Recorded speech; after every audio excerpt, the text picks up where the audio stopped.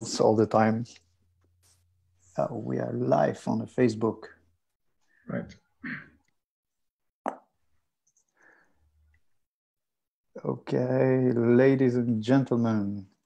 I should say not only ladies and gentlemen, but Panie та Panova, Damen and Herren, good evening. It's Connection Online Talk, and we are broadcasting worldwide today from Kyiv, Lviv, and Berlin. And my name is Vadym Denysenko. I am Connection School Program Director. And today I invited to this Connections talk like an amazing group of transportation experts. And we will talk about mobility in the cities after the lockdown, the topic that is vibrant from day to day, from time quarantine started. And I'm sure that it will be vibrant years after this quarantine, just because we had really different experiences in terms of mobility in our settlements all over the world. So a little bit about Connections Talk Online. So once a week, we broadcast online talks with top experts in the field of urban development, regional development, and sustainable mobility. And let me introduce today as guests. So first of all, Mr. Burkhard Horn, consultant on urban transport policy and planning. Since 2017, he had been working with a number of cities like Hamburg, Leipzig, Nuremberg, Münster, and for my pleasure, the city of Lviv. He is also former head of transport division at the Senate Department for Transport and Urban Development of the city of Berlin. Yeah. Our next guest is Dmytro Bespalov, CEO of A+S Ukraine consulting company that works in consulting in mobility, as you might suppose. He is also teaching professor in Department of Urban Construction of Kyiv National Construction and Architecture University. And our third guest is Orest Oleskiv, Head of Transportation Department of Lviv City Council. And he also used to be manager of Sustainable Urban Mobility Plan, Lviv Development Group. So good evening, colleagues. I'm happy to have you here. And I'm sure that we will have fruitful and interesting conversation about the mobility issues of our nearest future and our today. So what I want to start from is the question of what is happening now. We are locked in our flats, in our rooms for last months, and we are really keen what is going on in somewhere outside our cities, because what we can see from the window I can read is not enough. And that's really valuable to hear the experience of citizens of other cities, and also if it's professional citizens in mobility. So can you please share with the audience what is happening now? What kind of measures your city administrations or, I don't know, managers did during the last month? I think let's start with Dmytro. Okay, so yeah, it seems that in Kiev, like in all Ukrainian city, we close the public transport and let the only one transportation, the main transportation mode is the private car. If you have the private car, you go anywhere you want. If you are a public transport user, you don't go anywhere. You go by foot or bicycle, but not by public transport. It still operates like special transportation service. It's not the public transport now. It's special transportation. If you have the special pass, you can use this limited offer. But it is not clear how to get this pass, and not a lot of people get it, and not from this people who get it, not all use it. So we can say that today the private car is our main mode of transportation in the city. Unfortunately, I can even imagine how in future I will speak with the publicity, with people, and will tell them you need to use the public transport because it's for the city, it's good for the city. When our people from the government they close the public transport. In my public speeches, I saying that people who don't use the public transport they close it. Because I think they even not imagine what is this. Let's close the public transport. Who use it? Only some old people, not businessmen and so on. So this is unfortunately our situation.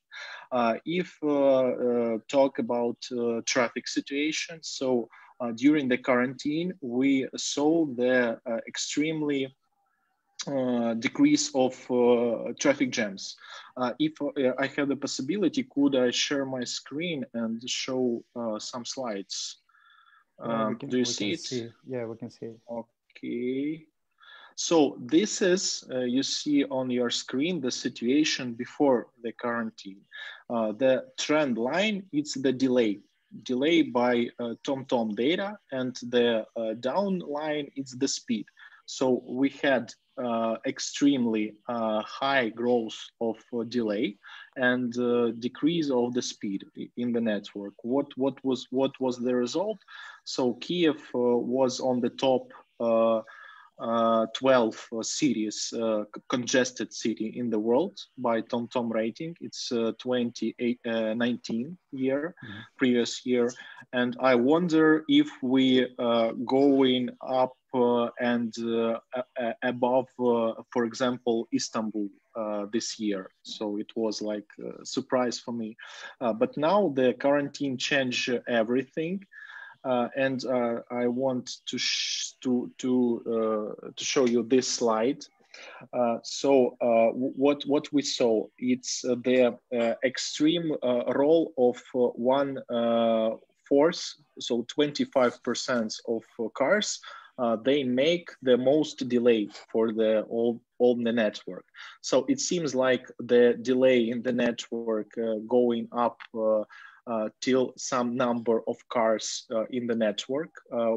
We believe that this extreme high delay, more than 50% daily, it's a number of cars more than 800,000. And if we decrease the number of cars, for example, till 600,000, so it's only 200,000 cars less, one fourth, so 25%, we receive the decrease of the delay in 2 or 3 times. So this is like, we call it, or trying to call it like demo version of another Kyiv, how it could be during the quarantine. So every Kyiv citizen, driver, could test how to have the city without extremely traffic jams, without the congestion. And after the quarantine, we will have the chance, if we will decrease our car usage level till like average European level, like 50%, for example. Now we have in Kyiv 90%. We will receive the absolutely different situation. It will be enough space, enough room for the drivers also. So we could like test it and try to keep it. But this awful situation with public transport, I don't know. I think everybody in Kyiv, in another Ukrainian city, they will buy a car. Because it's for the next quarantines, I believe that it's not the last one. So we are only starting to live in such world, and people will buying the car because in Ukraine this is only one option to keep your mobility in the normal level in such cases. So you don't have to use it, but you will keep it somewhere near because another quarantine, and this is your mobility ticket. only for this. Okay, And maybe we could also could discuss what to do now, what the words we could find to explain people that it's not the good option for the modern city. Yeah. I think we'll talk about it also, and I'm absolutely sure that I will come back to you with this 600,000 cars number you mentioned a little bit later. I also want to share some small piece of data with you. It's it's the data of the last cycling count in Kyiv. It's an NGO, it calls U-Cycle. They count cyclists annually. And this year, during the quarantine, they did this, how to say, partisan type counting. And they counted for 2 hours from 5 p.m. to 7 p.m. in 23 locations. And they do it from year to year, last 6 years. And this year showed that increase of bike usage is 2.5 times. So now this time during these 2 hours, people counted 500 and 5,500 bikes.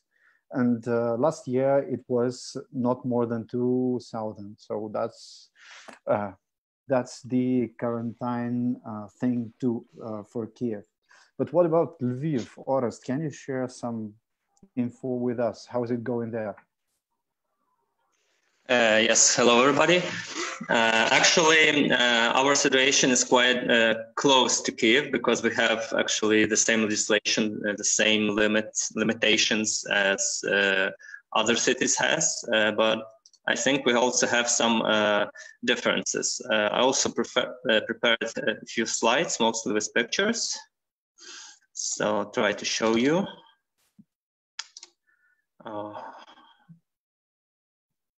Wait a minute. Just my computer doesn't want to show. Okay. One moment.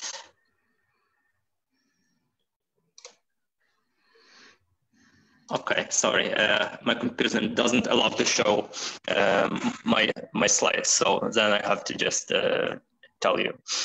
So if you look in our city, also we had a quite big reduction of activity in the city. So finally, you could see our streets without traffic and transport, which is very unusual. Something you could see only maybe in January 1st or very early in the Sundays. And also, if you look at the data, for example, shown by mobile operators, for example, from Kyivstar, they showed that Lviv was one of the cities that strict to quarantine the most among the big cities. So it means that many people actually stayed at home, worked from home, and didn't move so much through the city. So, but still, we have some shift in the mobility. For example, we gathered some data from the streets, mostly from our traffic lights. So it showed, for example, like on some main streets like Lechakivska Street, the reduction of the traffic was from 800 cars in 1 hour to 500 cars, around 500 cars. So it's around 33% less traffic. But you could see it more clearly in the city center, where the reduction was almost 40% in the traffic. But at the same time, we also had some measurements of the pollution in different areas. And for example, on those streets like Svoboda Avenue, maybe you know, where is our opera theater. So the reduction of pollution there was more than 60%. And for example, on some streets like Lechakivska Street or Horodotska Street, the reduction was around 40% of pollution. So it's quite significantly, actually. If you talk about the public transport, our situation is a bit different from, for example, Kyiv, because biggest problem for Kyiv was that the metro was closed. We don't have the metro, so our public transport continued to work, but of course we had quite a big reduction in number of the public transport which was going. For example, municipal buses, which are mostly big buses, the reduction was 50% in how they worked before the quarantine. And the private buses, they have stopped working quite significantly. So only more than only 25% of the private buses worked now during the quarantine. While, for example, in tram and trolleybus, the reduction is only in 25% less is given. So now electric transport gives the most makes the most transportation. So it's actually also quite a big shift in the city because now people who use public transport, of course, it's much less than it was before. You know that only people who sit can use public transport. So it's not allowed any standing passengers, only seated passengers. And also there is a limitation on kind of only some professions can work, can use public transport. But at the same time, police doesn't check that much. So actually a lot of people, they still, even like are not allowed to use public transport, they still use it. Also, what was done in the city, we canceled all like privileges, free riding, for example, for people who are retired, also even for military people and all those categories. So now all passengers have to pay. So it also reduced one time, for example, the usage of public transport by the elderly people, which are the most threatened. At the same time, it gave more opportunities for people who work to use public transport. So it actually gave quite good results. And now we don't have very big queues for the public transport yet. Of course, people have to sometimes miss one or two buses to get where they want to.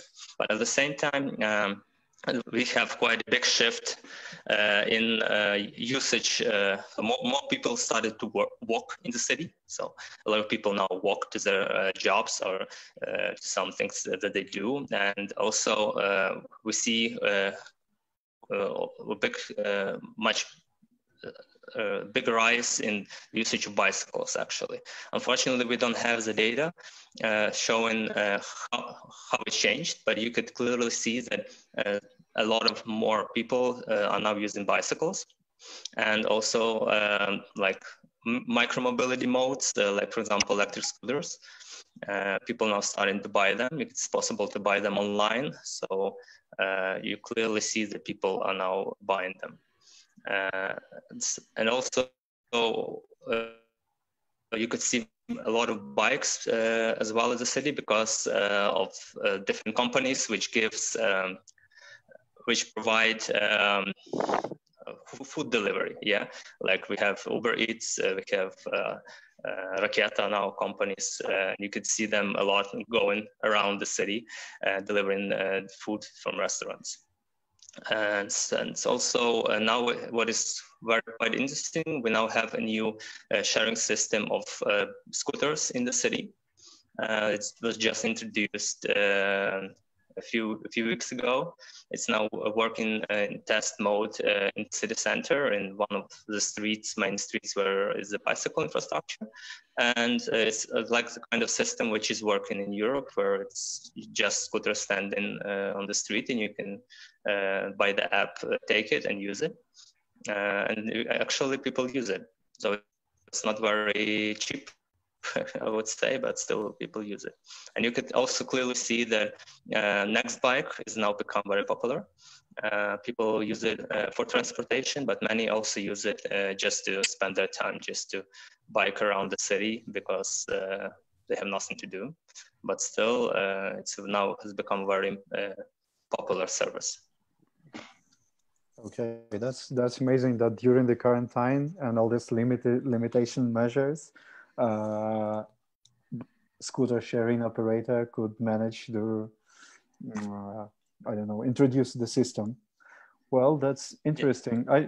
I should mention that what you said is using buses is allowed only in a sitting mode. So I will just throw the anchor to the next question, like after this one. So is it our future to sit in the buses only? It's like very comfortable, but I don't know, less convenient in terms of number of buses on the streets. Well, we'll talk about it.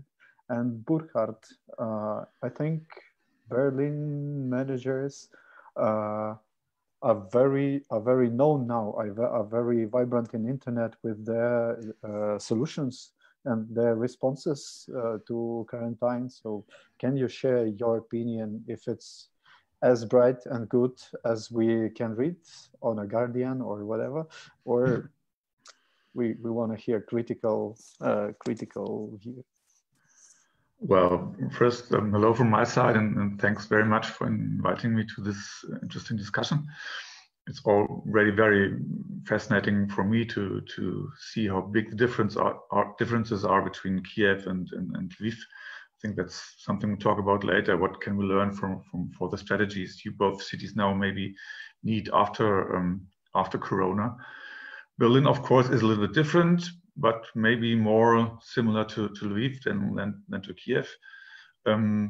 Berlin is a big city, 3.8 million inhabitants, and always in international comparison, also to other big cities in Germany, but also in Europe, always already had a quite high level of use of public transport, cycling and walking. Car use has gone down to far below 30% modal share, so something like 73–75% of all trips of the people living in Berlin are done by public transport, bicycle or by foot. And the situation now is, of course, we also had a lockdown. I think it wasn't that strong as in Ukraine. It wasn't really enforced quarantine for everyone. You still could go out for exercise and do a walk around the block, and a lot of people are still going or driving to work. And of course, shops were closed. Almost everything else which causes causes traffic, like cultural institutions, all the playgrounds, everything was closed. It's now opening up again, part by part, and with every week something else is opening up again.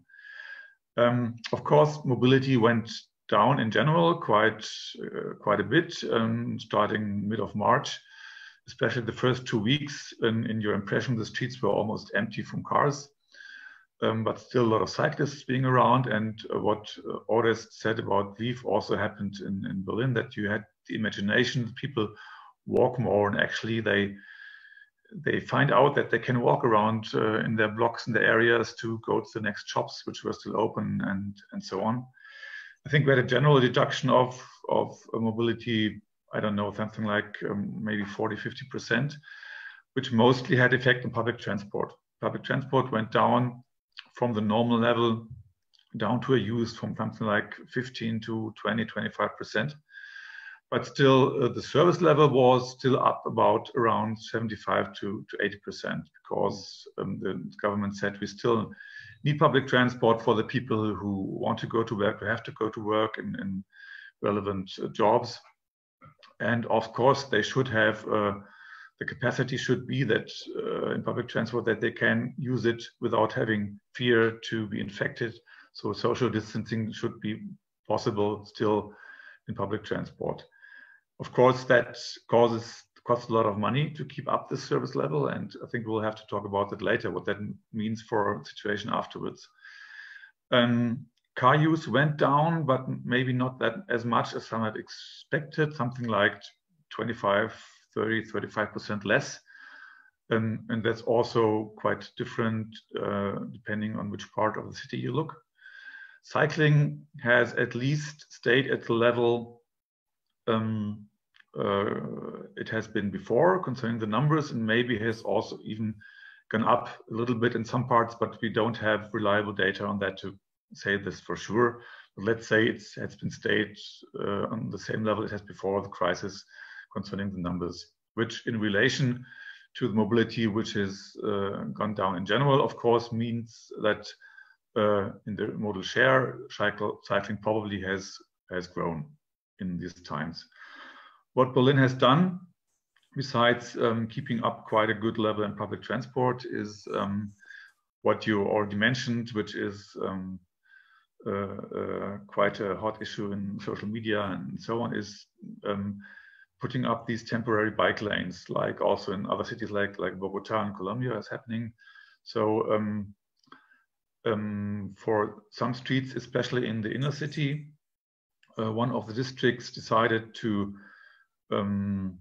mark off very simple bike lines just with some yellow color and some signs, and took off space for the cars, or mostly a lane which was completely then dedicated to cycling, which of course is the legal frame is the special situation of the current crisis, that you can implement these measures easier than you could if this crisis wouldn't be. And of course, because car traffic is lower than before, there wasn't much opposition against these measures, because especially the cyclists said, great, we always wanted this, now we have it, and please keep it permanent, which is maybe not that easy, but maybe will be possible in some situations. Until now, it's mostly taking place in the inner city. So if you know Berlin, we have this circle line of the light rail train system, the S-Bahn, where about a third of the population is living.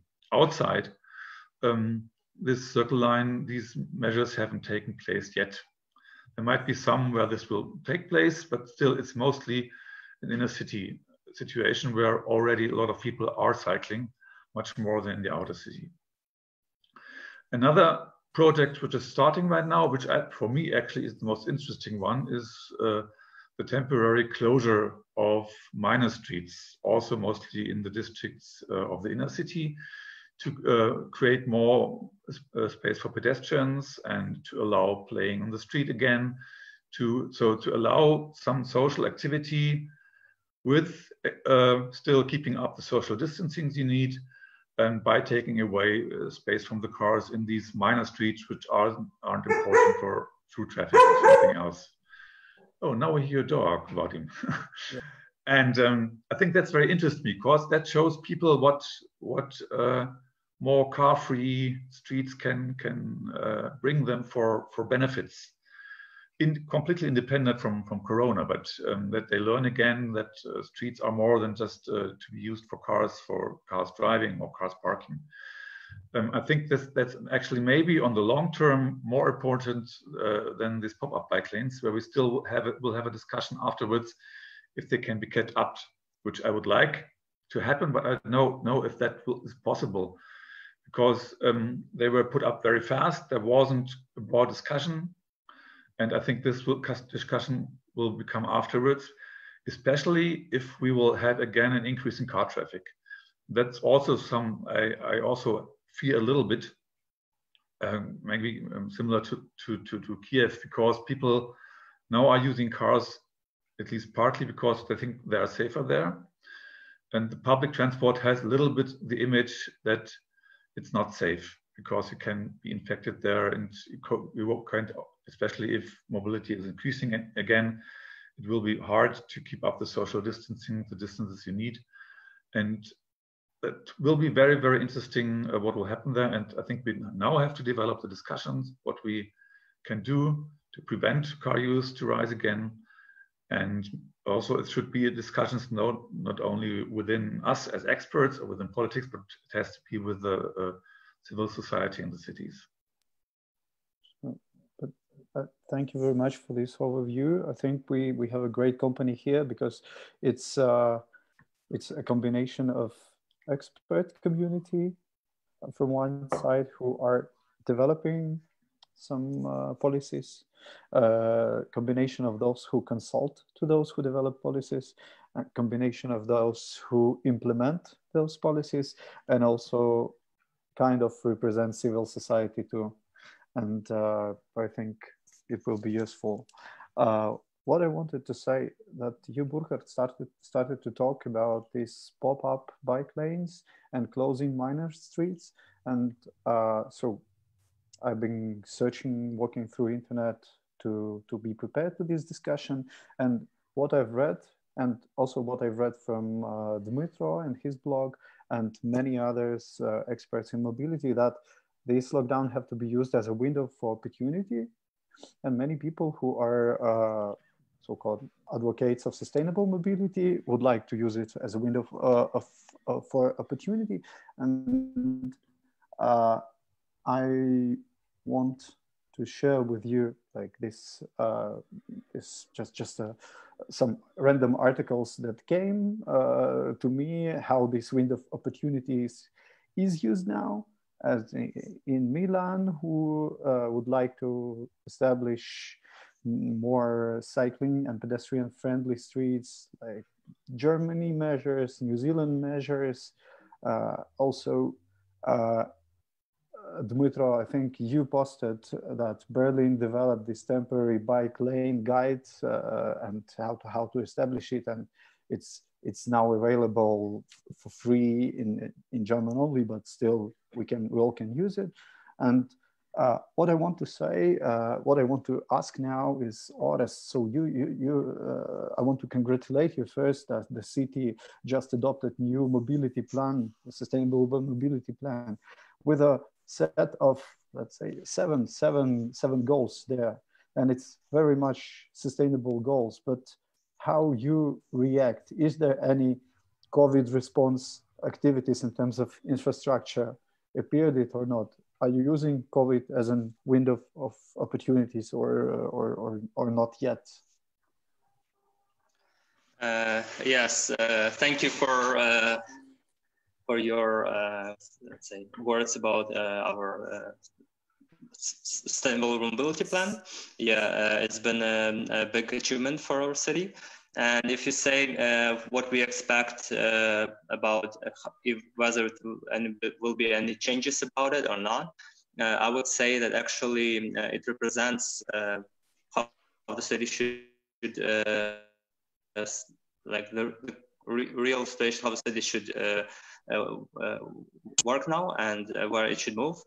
Because actually what the situation has shown us that for the cities it's very important to be able to shift. For example, if one mode of mobility doesn't work for some reason, we still should keep the possibility for the mobility for most of the people. For example, like now when the public transport is very limited in use, there should be opportunities to use other modes of transport. It means like walking, cycling, and also car use. Yeah, because the same as said Dmytro, the car use is quite stable now in the city because most people that have cars mostly use them now for the transportation, and it's really a big challenge for the city after the quarantine changes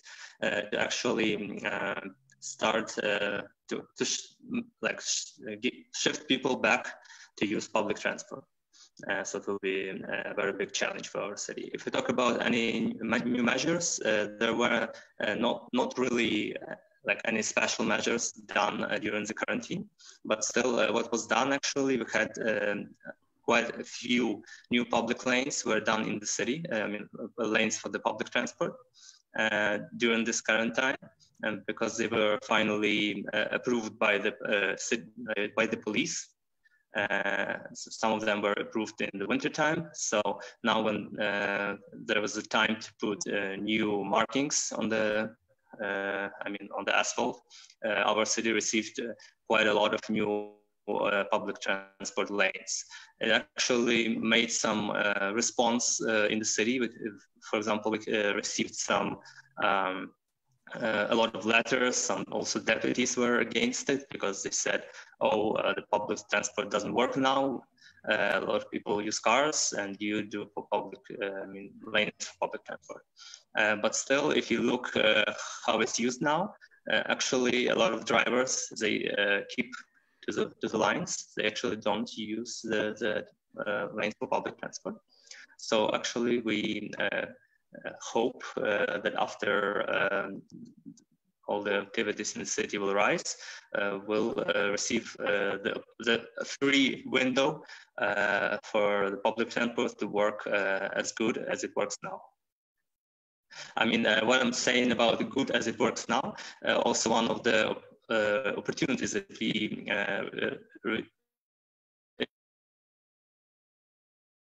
electric transport has never worked so stable as it works now. Now we have like all the schedules are kept. Around 95% of all the races are done in schedule, and also schedules were done. They were shifted. So the circle of the public transport was done smaller. So now the public transport, electric public transport, working much faster. And also it's never been done before in our city, and it also gives an opportunity for much faster work, especially for the trolley buses. Okay, and but at the same time, it's what Burkhard said, that to keep this service level high and fast, we have to pay, and city has to pay, because we don't have passengers who pay for it, let's say, just to compensate. And regarding this window of opportunities for Kyiv, Dmytro, you started to talk about it, and I want to show this one slide that in video blog like a few weeks ago, you told this number. So we used to have 900,000 cars in a city streets every day, and it caused dramatic traffic jams. But when we have 700,000, so we don't waste our time standing in that jams. I just and you and this guy on the side from you is the mayor's advisor who managed so-called Kyiv traffic group, the group of professionals who are willing to change and shift the situation in Kyiv in terms of mobility. So this traffic group stated that our plan now is to have even less, 600,000 cars on a street network. And that, so you wanted to set this goal, as a benchmark for the future after the lockdown, when the traffic will become normal. So that's, as for me, that's the great shift in thinking from, let's say, demand-driven decisions like street widening to supply-driven decisions like compatibility concept. That, but what kind of measures could be done here? Did you decide? Because it's just numbers, but I just can't understand how you will keep 300,000 cars, drivers who are willing to use it as it was before, to sit at home. Okay, let me try to explain what we are thinking about in this matter. So for the people who don't know the Kyiv, the difference between 700 or 6 to 700,000 cars, active cars daily, and 9 or 8 to 900,000 cars, active cars in the network, it's like 45 minutes average trip and 1.5 hour average trip.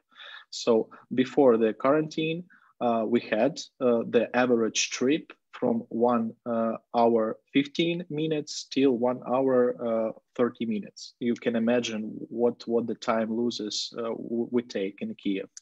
So it's a small reduction of cars compared to all the numbers. We have significant reduction of traffic jams for congestion.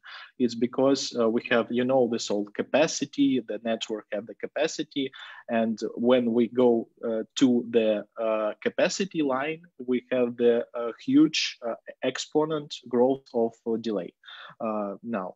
So we don't have the instruments to control the car usage because we don't have the ability to take the money for parking, for example, in Kyiv. We don't able to do this because we don't have the system. We have a problem with legislation. So everybody park wherever they want. We don't control the speed in the Kyiv. So everybody drive with speed whatever they want. They want to drive 100 kilometers inside the city, they drive. 150 kilometers, no problem. It's okay. We don't have the system that control the speed. By the way, it's a problem for bicyclists. I'm really afraid that young people who now drive the bicycle in the Kyiv, they are in great danger because the more empty street provoke drivers to go faster, and it's dangerous. I think a lot of bicyclists will pay by their blood for this situation, and it's awful. So we have the possibility only to speak with the drivers and give this number, this information to them, and show, look, guys, if we are decrease a little bit, we have 5 trips, for example, per week, for example. If we will take one of these trips by public transport, or we will make the working day inside the home, we'll give all the meetings by Zoom and so on, we will receive the great situation. We will make the economy of the time for everybody a great economy. So it's only the promotion of this. So we don't have the real instruments to do this. And what I just want to say, it's about the public transport. We're saying that the public transport operates, but there is not a lot of people inside, but we forget that we have some more player in this market is the private operators. So the private operators, now they taking the huge losses, and I heard that a lot of them selling the rolling stock. So what we receive about after the quarantine, the rolling stock, the number of buses, marshutkas, so-called marshutkas, mini buses, will be reduced, and we will receive a lower service for the public transport. So more people inside the public transport. So I'm not very optimistic in this situation. So yes, I know the window of opportunities. It's all the crisis. It's the opportunity to change something, to optimize. But to be honest, I'm not very optimistic because I'm afraid what will happen and how to work with this, how to work with people, with stakeholders. Nobody will believe me like a transport planner. Why? We should develop the bicycle network, but the car not control the speed, so the police not control the speed. You want to kill us. You want that we will drive the bicycle and the people on the car will kill us. So it's a problem, actually. I think it's a problem in understanding, because all the people in our government, they are car drivers. They see the city like from the wheel or from the window of their car, and they don't understand all this bicycle, public transport. It's some strange things. The normal people driving the cars. So we build the cities for the normal people, and this is the significant problem with this, with understanding. Maybe if we will somehow change it, this situation, and maybe we will receive the real changes in our cities, because now it's not very optimistic from my point of view. I just want to clarify if this video blog with Maxim Bakhmatov was, so that was the decision of Kyiv Traffic Group to set benchmark of reduction active cars in the network, active vehicles in the network, but it's not valid in terms of, I don't know, implementation, just to clarify. The city itself don't have the instruments, the full set of instruments to make this. So like the promotion, like the goal, like some view or vision, it works actually. But to have the real instruments to do this, to be honest, we don't have it. For the many reasons. What I see my role in this, we should tell this to the more people, to the drivers, and try to that they will understand it and they will be our partners to achieve this goal. But to only to be the warrior that will try to keep the people not using the cars, especially in situation where when the people will buy the cars, because there's only the one mobility accessibility actually mode in Kyiv in quarantine this regime and so on. So I don't understand how to do this. And what will have the problem is because Europeans will sell the dirty diesels for us, for example, and we will for the little money we will have the possibility to buy this dirty Volkswagen, for example, and drive around our cities. So in autumn we will receive the more cars, I believe, and the junction. I think we will fight with the Moscow for the city with the most congested in the Europe. It's my forecast, possible forecast. I hope that it will not happen, but it's possible. I can understand that very well, because I also don't think we should be too optimistic and not only talk about windows of opportunity.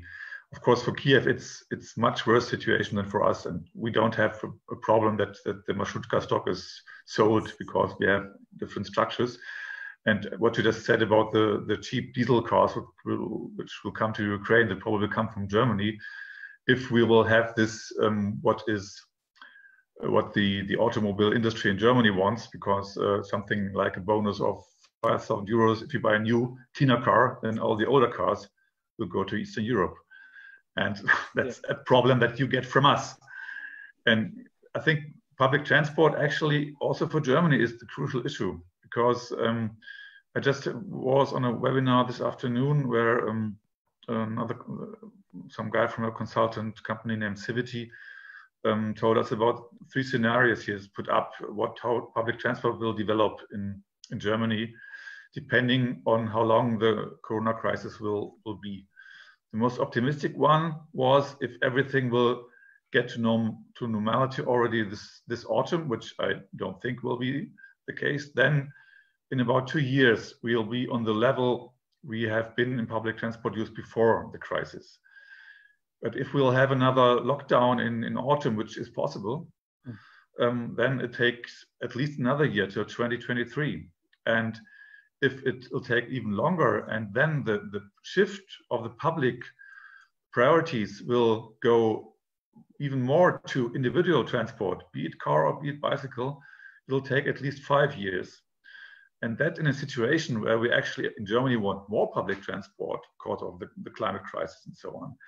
And we have this big financial problem we are running in because of the fares that are not coming in, the revenues aren't as good as, and public money, we don't have it infinitely, because we'll need it also for some social issues.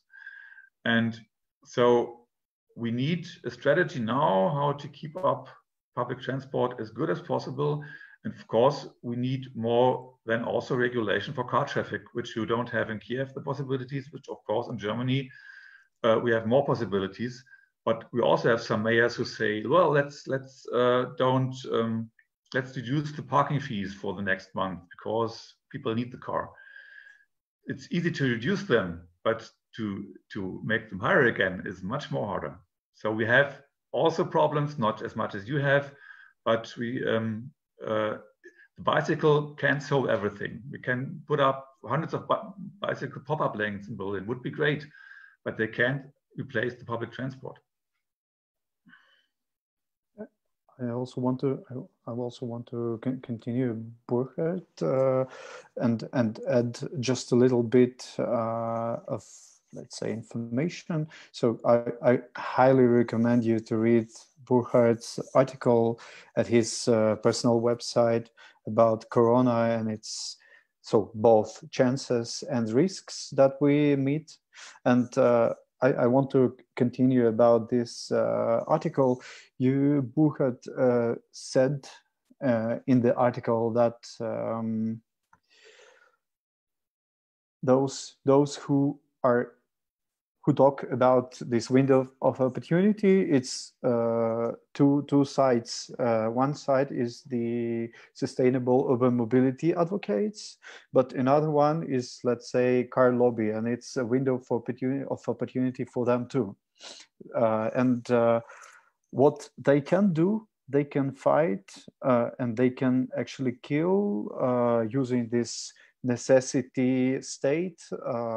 They can kill all the policies that been developed years by years regarding climate change, like a climate change response that now help us advocate like sustainable solutions.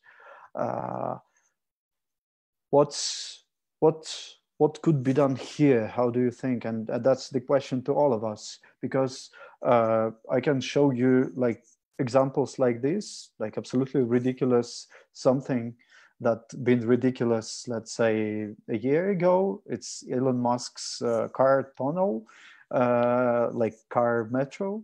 Now it looks less ridiculous because you're separated, you're not in a crowd inside the bus. And I'm absolutely sure that all of you saw, I will not say this, all of you saw this lovely video where the supermarket is built for car users, and that's something that looked ridiculous a year ago now become our reality, because people start thinking and considering this as the safe way to not to be infected.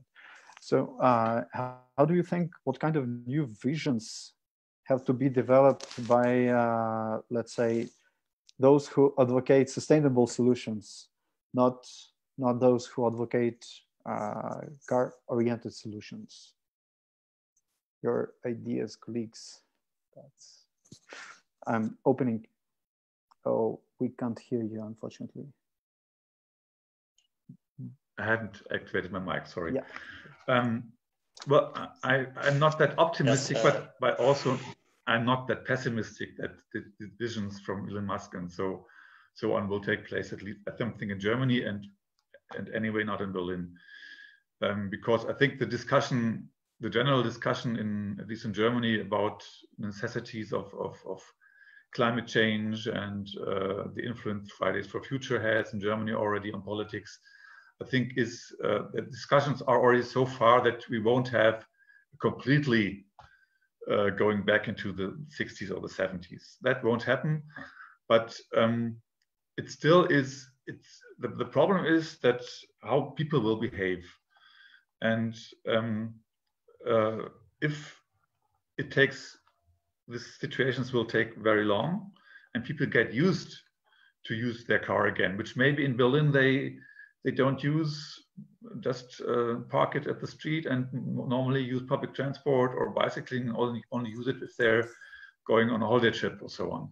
If they use it again every day, and that for a longer time, that changes behavior in a way that's hard to change again in favor of more sustainable transport modes. So what we have to do is, I think, as I already said, make the public transport as strong as possible and do what you can do to let people feel safe in public transport, even if it costs money. This money is much more better invested than in funds for the automobile industry that they can sell their cars better. But that's a political decision, which also in Germany will be very hard discussed.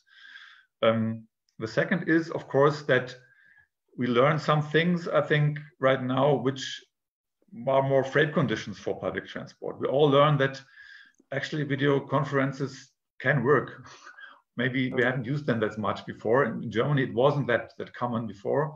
People work at home and still they see it's possible to do some things in a different way we've done before, which reduces the demand of transport in general. And what we are right now learning, for example, we are starting now with schools again, very slowly. We started in a very different way for each kind of school, for younger children, older children, people, kids who have to make the exams. And that might be, again, a window of opportunity to learn that we may have more flexible starting times of school and of work, which cuts our peaks in public transport, which actually causes the problems concerning the demand of rolling stock and so on. And if we now learn from things we actually now have to live with because of the crisis, which can have positive effects on the transport demand and how to fulfill this demand also in the future, that might help us actually in reduce the demand of cars and to let public transport to be able to fulfill the demands we have. Another thing which I think is quite positive, that might, in one way, that people in Berlin right now learn that actually we have really good infrastructure concerning shops and things we need in our neighborhood. And they don't have to take your car to drive to the next big supermarket or mall kilometers away. This, I think, is an experience which is very good because people then learn that they can do some tasks they're doing every day in a different way than they've done before the crisis. On the other hand, Berlin is growing and we need more housing areas. And one strategy, of course, is where we still can densify existing quarters. It makes sense because then we have a city of short distances, people can walk and take the bicycles. We now have the first people who say, well, this density thing isn't as good because density causes more infection risks than if we have all our own house with garden. This actually, there's no research and no data which actually confirm this. Berlin has much lower infection risks and data than some rural areas in Bavaria. But still people think that way. And we have now to make clear it still makes sense to continue with strategies which for urban development, which create more mixed uses, more density, because that's also in favor for sustainable nodes and to get not in a way where car use is strengthened. Yeah, thank you, Burkhard. I just wanted to say that I really started to value my corner shop comparing to the time of 1 month before. Yeah, so idea of mixed use and polycentric cities with which fits most needs and working needs. Yeah, shows itself really good here, and also telework as well. Any lessons, colleagues? I mean, Dima, Orest, do you have any lessons from the state you live currently? By the way, I also work or make the meetings remotely. I am making the lectures in the university remotely. but to be honest, I don't like it, or I don't sure that I like it. And with the first possibility, I want to meet with them offline.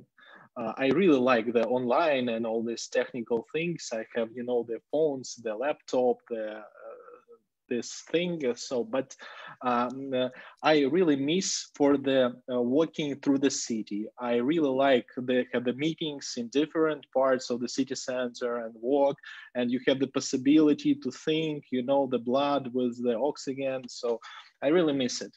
And I think when it will end, the quarantine, we will go to our regular life, and we will go to our use patterns of mobility in Kyiv, I believe so. And what is our regular pattern? It's the growing of delays. So we are using the cars and receiving the growing of delays. How we will fight? We will develop the public transport.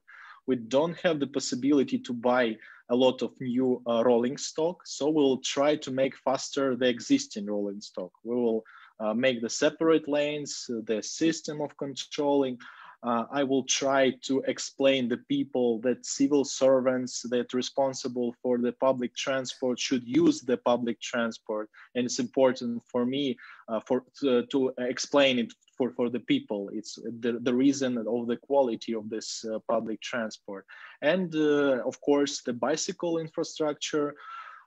But I'm afraid we will need a lot of years to develop, to build the safe infrastructure. But I understand that using the money for one, for example, flyover junction, I mean the big junction, we could build almost all main bicycle infrastructure.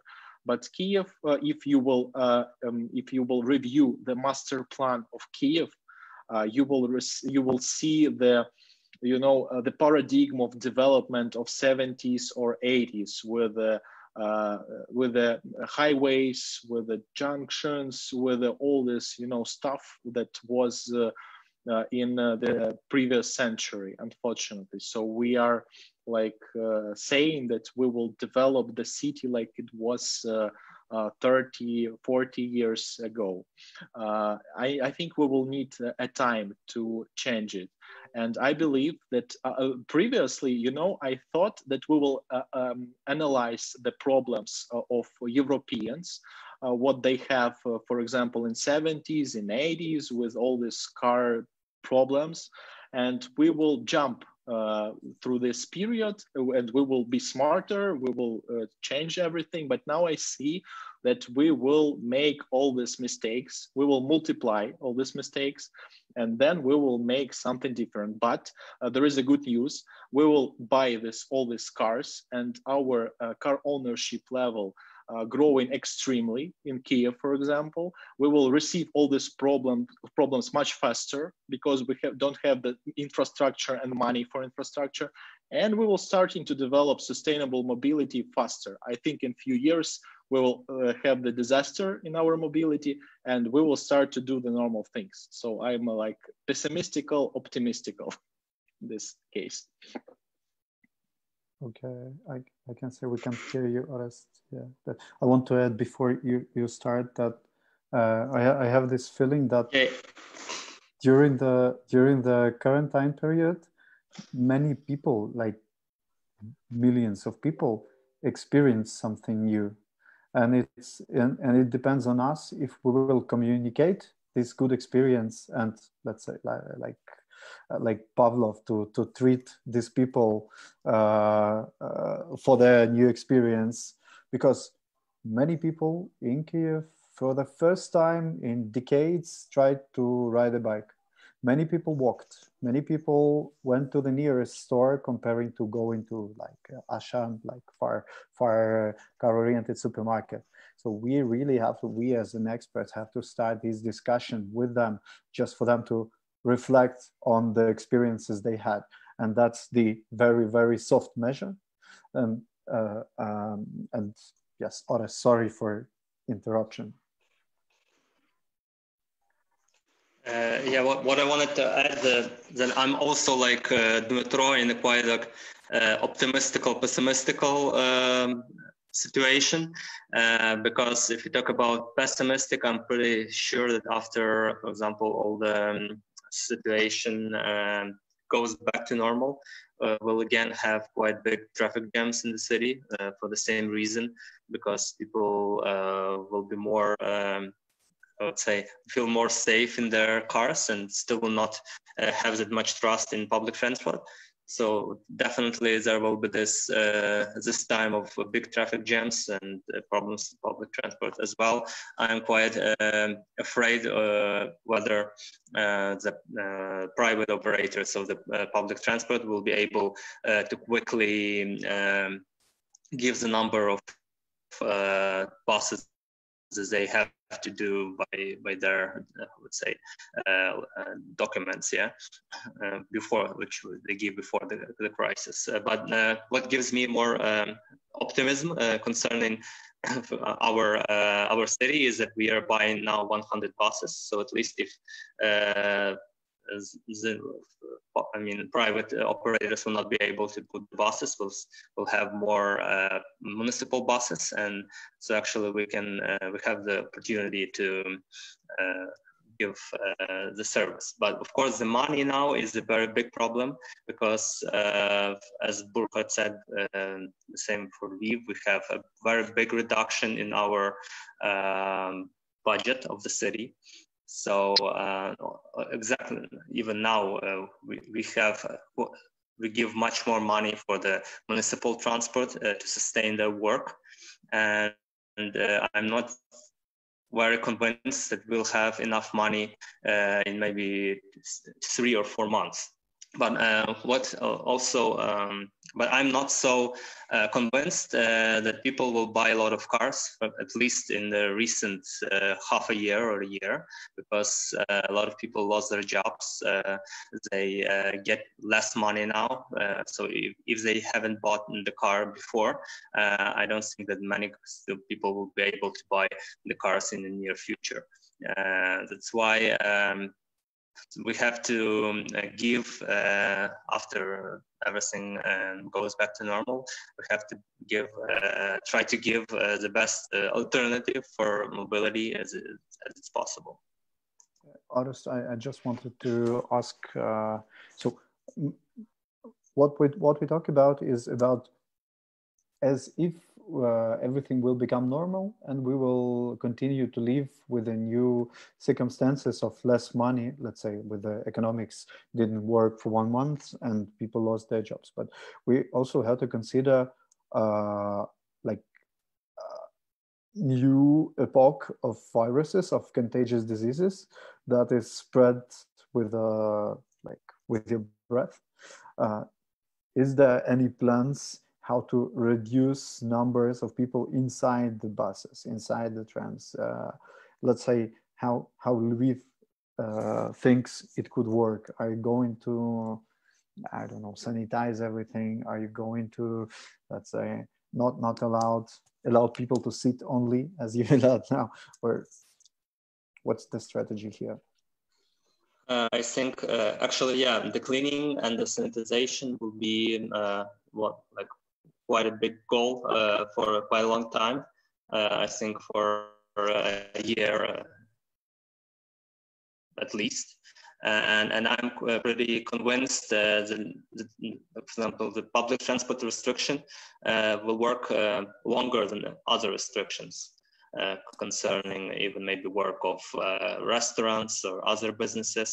So I probably think that businesses will open more quickly than, for example, will be allowed all the public, all the people inside the public transport. So actually it will be, when this period will come, it will be a very big challenge to provide the necessary mobility for the people who don't have any individual, who don't have cars and who don't have bicycles. In this period, there will be not enough stock, rolling stock of public transport. So this will be the most problematic period. Okay.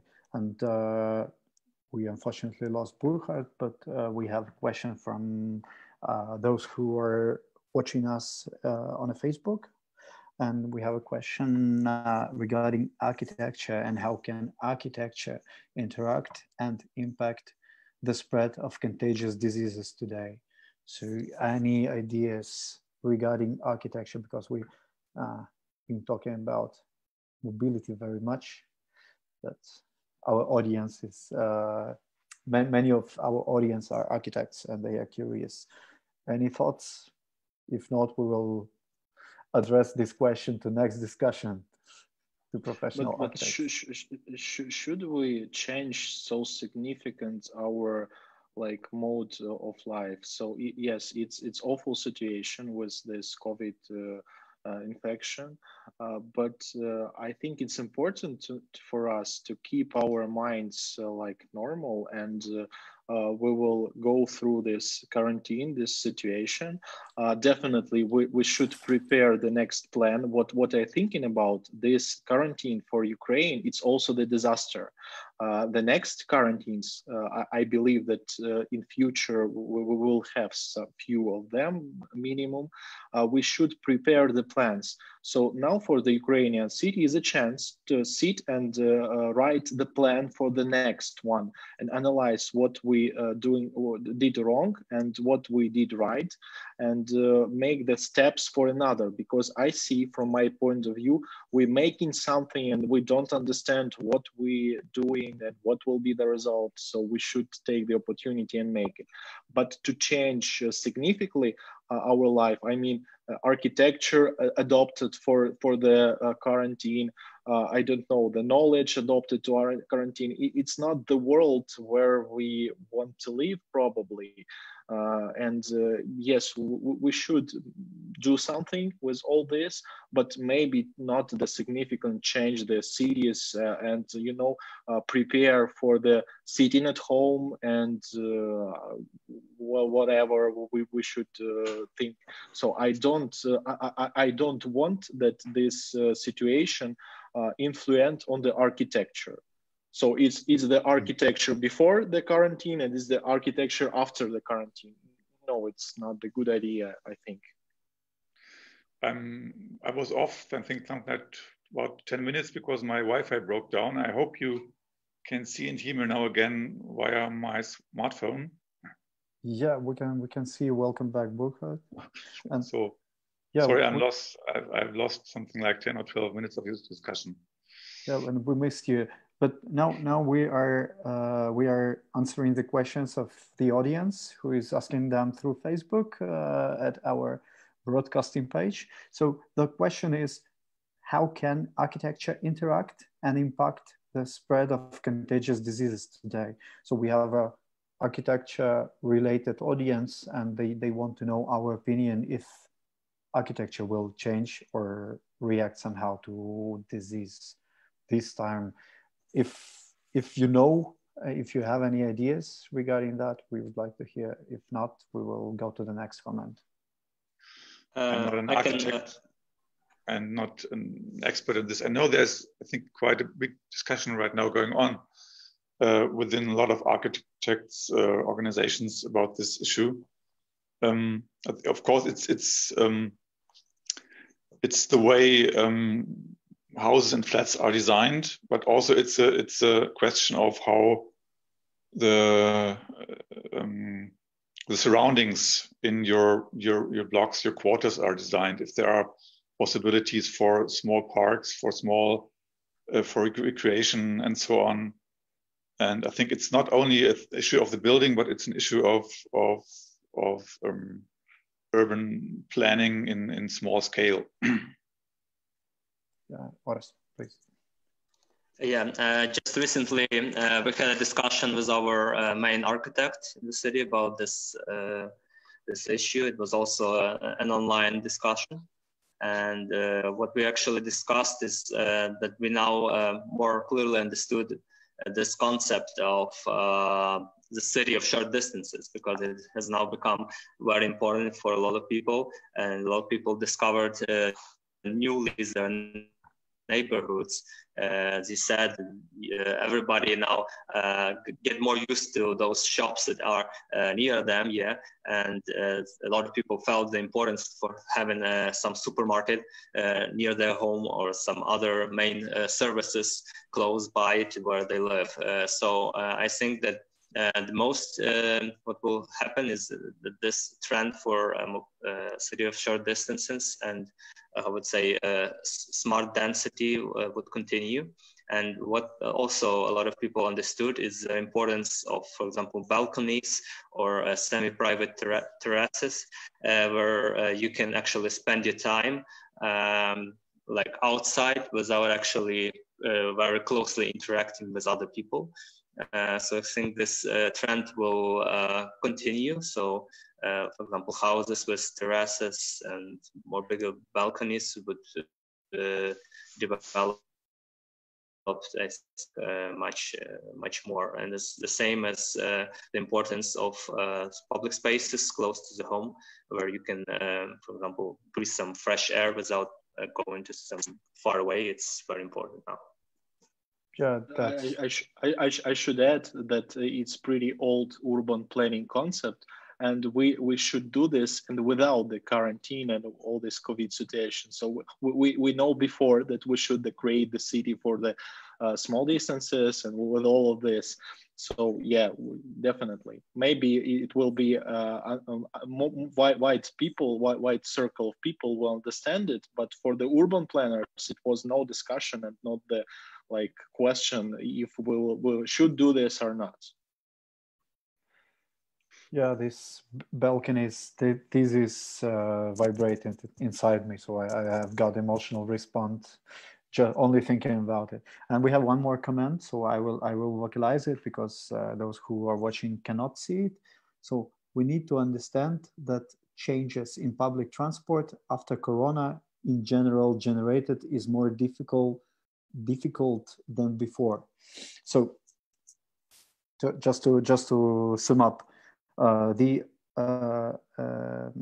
Vladimir would like to discuss if the social distancing have to become a main rule for public transportation in the future. How do you think? Is it something that will change or not? What about social distancing? I think it's almost impossible to make in a modern big city to make this full social distances measures because we live in the huge density and I don't think that we have the instruments to do this. And I hope that we will not use the opportunity to build some, military cities with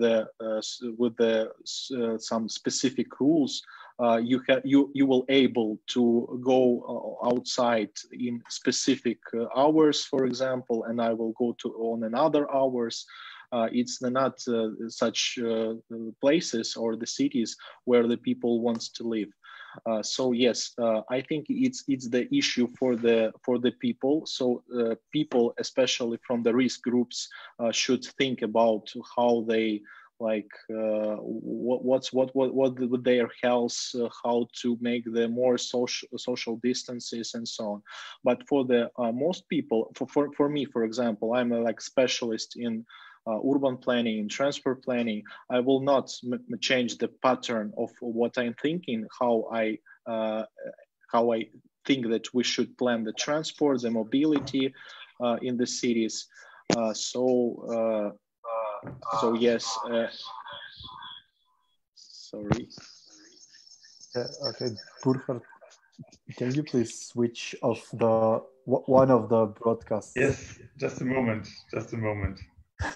Yeah, that's it happens sometime when you use in digitalized world. Yeah, I understood your point, Dmytro, and that's fair. Burkhard and Orest, how do you think this social distancing have to be achieved, and if it should be achieved by public transportation authorities? I agree with. I think it's no. Orest. Yeah.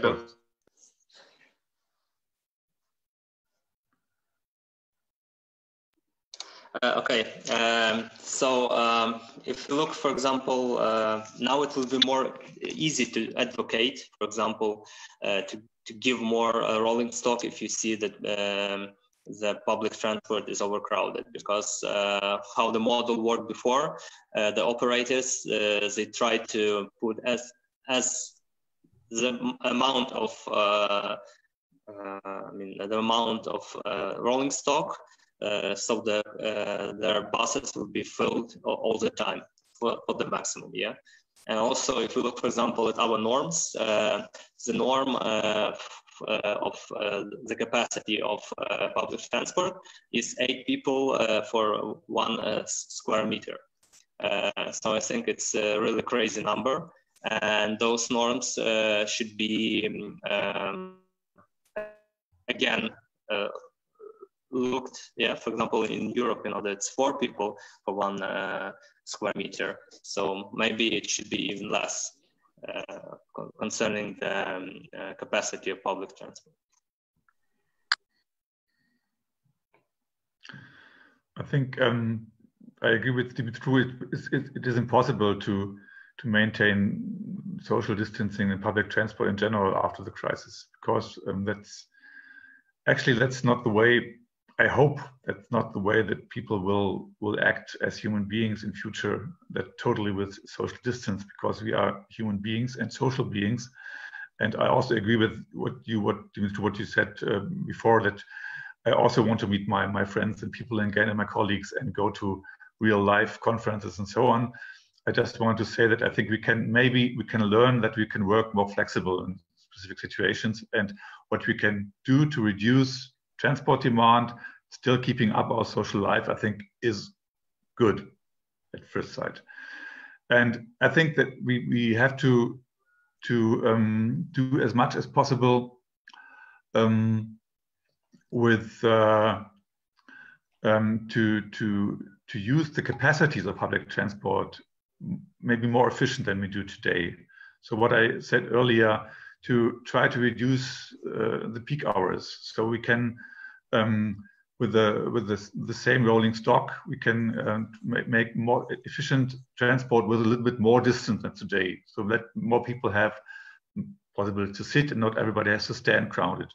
So I think there are possibilities, but it will, in any way, we need money, we need investments in public transport, in more rolling stock, that you can have denser, more frequent possibilities to use the lines that are mostly used, and so on. But that's we will need anyway, not only for social distancing, because we need more public transport as backbone for climate-friendly urban transport. And continue what you said about telework, or being flexible in terms of working. So we have a question from, oh my God, Safine. It is optimistic that more people will work from home after crisis because they have this kind of experience. How to encourage people work from home? How do you think? Should we encourage people work from home? Could I support Burkhard? Well, I think, like Burkhard said, we should. Sorry. Yes, as Burkhard said, I think it's quite a good opportunity. So maybe some kind of businesses, some kind of different jobs are able to work more frequently from home. It's concerning, for example, IT or other people which work mostly from their computer and not communicating as much with people. For example, if I look at my work, I think after we'll also continue to the same kind of interaction as it was before, mostly people human-to-human, interaction. But I think it would be a good opportunity. Maybe a lot of employees will allow their employers to work from home. At least give opportunity for a few days to work from home or be more flexible with their working hours. Okay. Dima, you started. Yes, let me just support what Burkhard says. I mean the opportunity to make this like social distancing. I will show it. Do you see my screen? Yeah. So the blue, this is like surface. It's the time, and this is the number of trips of Kyiv. You see, this is our rush hour, like a trip from home to work. And you see so much potential here, because if somebody will start the trip in 6 or 7, not an 8, for example, or 9, we will receive such less people inside the rolling stock. And it's the question for the people and for the employees, for the companies that should promote this, that should use it, and for the government that should support it. And it's possible, it's mobility management. We forget it in Ukraine. We for long years we don't use all the instruments of mobility management. How to shift all this. In Soviet Union we did it. But now then in business, in our new economy, we don't do this, and it's like potential for us. And for the remote workers, yes, we will receive a lot remote workers, but I will disappoint maybe somebody, not a lot, because it's not very easy to work from home actually, because it's a hard task to develop all the infrastructure for the company and for the all people to have the possibility to support for work from home. Yes, we will build it, we will develop it in future, in 10 years, in 20 years, it will be much more people that works from home. Maybe we'll like adopt the homes, but not this quarantine. So it's for us, it's like demo version, it's a teaser of all this situation we should thinking about. But I don't think in the autumn or in summer we will receive extreme growth of remote workers. Okay, and we have the last question and then wrap up our discussion. So the question is about digitalization, and do you think we will see more artificial intelligence and deep learning in public transportation this same year?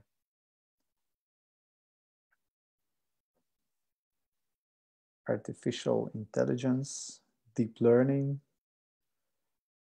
Well, we are. I don't think that. I think the public transportation very conservative fields, and we have you know, like best practice, the good like examples how we should build it, and it's more like public relations now for us, for the PR, for the explaining, for the learning, for the education, not for the technical like issues. I don't believe that. I really like IT guys. I think that they rule the world now with all these things, but I don't think that they will significantly change how we move around the city. There's all this application like Uber. We have, by the way, Uber Shuttle. It's like our mini bus service, like specific. It's like crazy thing, but I will make the example. The smart. We were talking about smart cities, smart transportation, smart bus stop. In Kyiv, for example, the smart bus stop means the bus stop with Wi-Fi, with solar battery, with USB. It's the smart bus stop in Kyiv.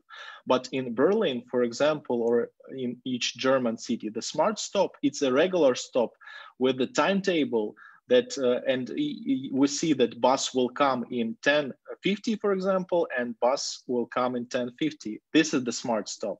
The smart solution is the economy. This is like pragmatical solutions, not the, you know, all this technical because of technical. So I don't believe that IT now will change significantly the transportation or the mobility. They're changing, but not significantly. I agree, actually.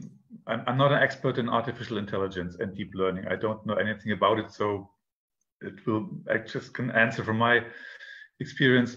I think there's a lot of potential in digitalization and public transport concerning how to buy a ticket and have an integrated tariff, and to combine a bus trip with a bike share system, something like that. There's a lot of potential.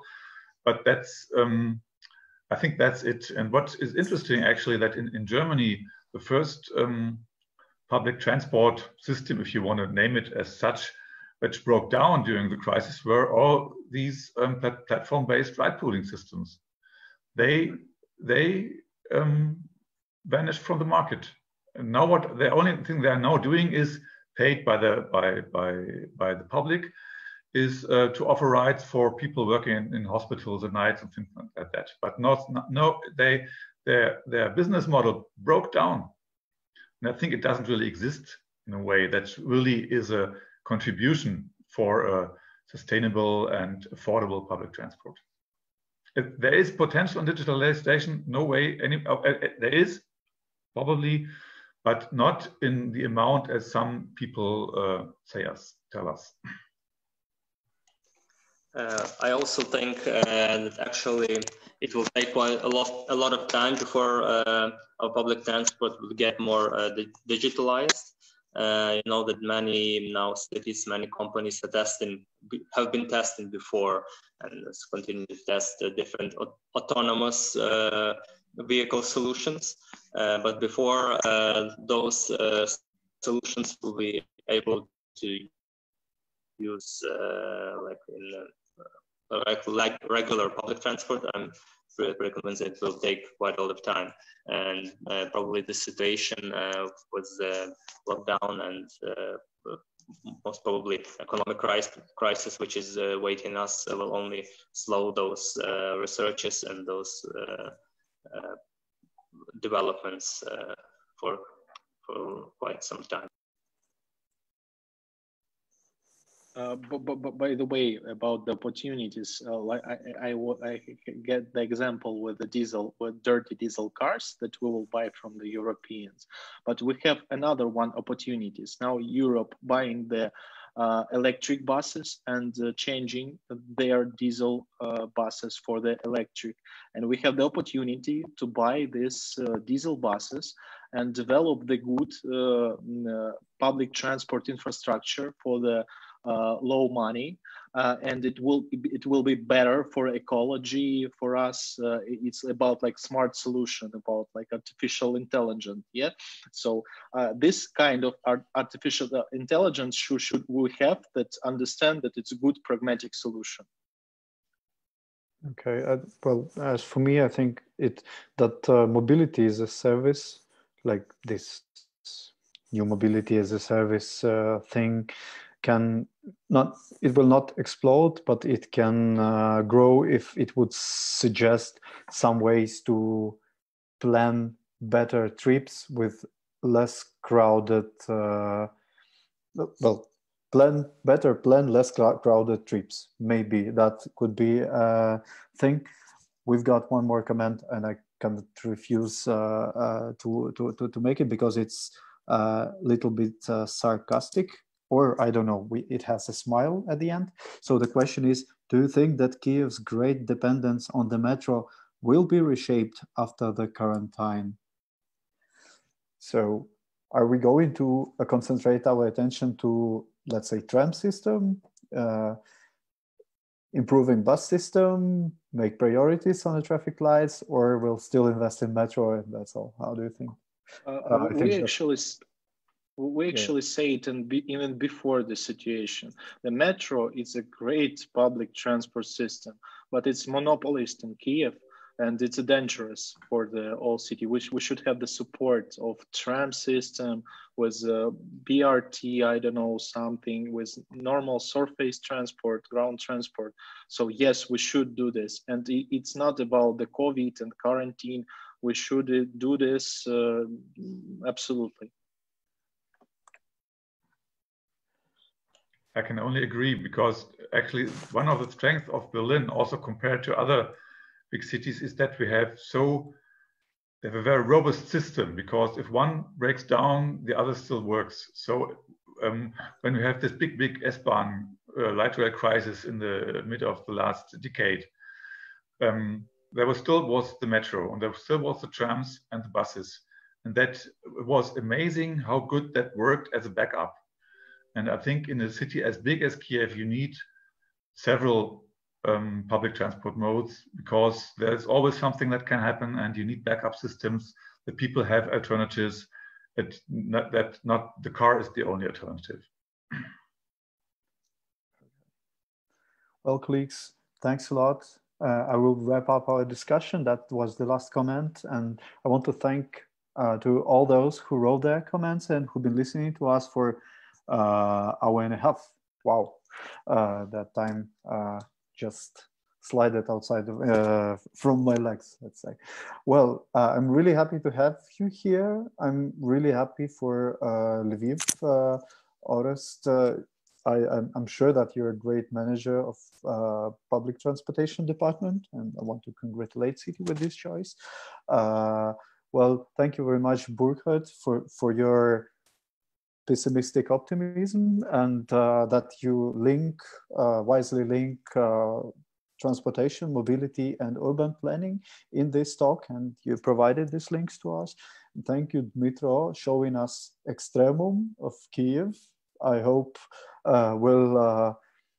city managers will be wise. We will try to do something with Kyiv's master plan with less multi-level junctions and widening streets to fight this plan. And thank you to all those who've been listening. It was CANactions talk online from quarantine period. We will meet next time, May 5th, with again me and Orest Oleskiv, who is co-founder of CANactions. We will speak Ukrainian and Russian the next time, and we will talk about our next educational program called Spaces. It's about special planning for amalgamated communities, the newly established administrative institutions in Ukraine. We are in the middle of decentralization reform now. So thank you very much. We'll meet you May 5. And colleagues, thank you for this talk.